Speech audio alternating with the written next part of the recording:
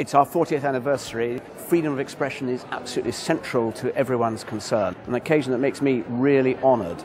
We are going to be celebrating extraordinary achievements by individuals who have taken risks that none of us would normally expect to be necessary in order to preserve or to defend or to demand freedoms that ought to be theirs by right. A chance to put a spotlight like the awards ceremony tonight is a chance to acknowledge that often unsung work that goes without reward a lot of the time, but is incredibly important in the foundations of a healthy and proper society. I think these awards are incredibly important because they're a very high-profile way of saying not only that freedom of expression is a terribly important thing for us all to defend, but to really recognise and congratulate those people on the front line of being brave, expressing what they think, often in very, very difficult circumstances.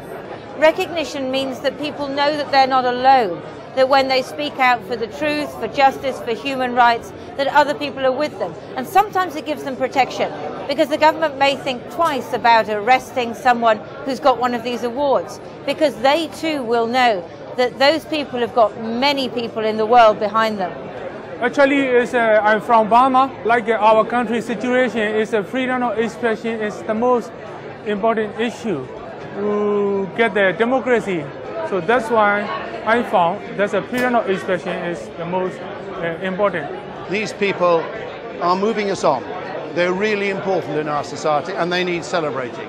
And the cause needs celebrating. And we need constantly to be reminded that it is going on, that it's an ongoing thing, this support for those who do not have this freedom.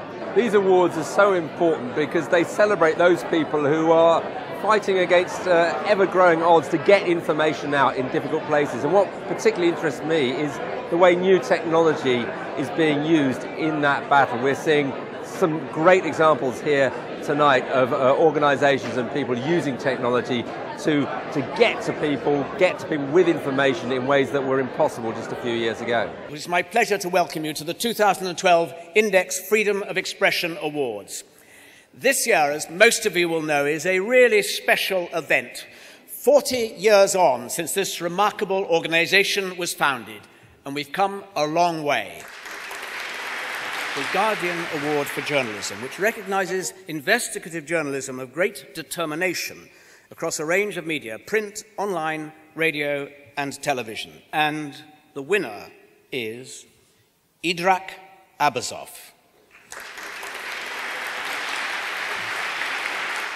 Our second award is a new category this year. It's the Innovation Award, supported by Google. This prize recognises innovation and the use of new technology to circumvent censorship and foster debate, argument or dissent. And the winner is Freedom Phone by Kubatana.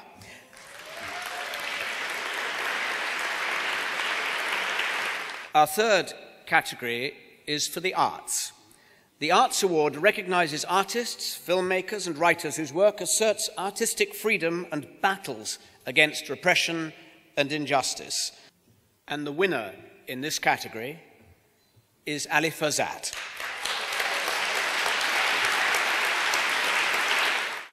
Our final award for this part of the evening is the Bindman's Award for Advocacy. This award recognises campaigners and activists who fought repression or who have challenged political climates and perceptions.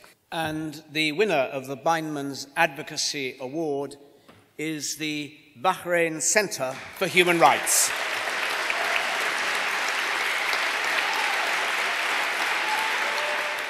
Index is in rude health.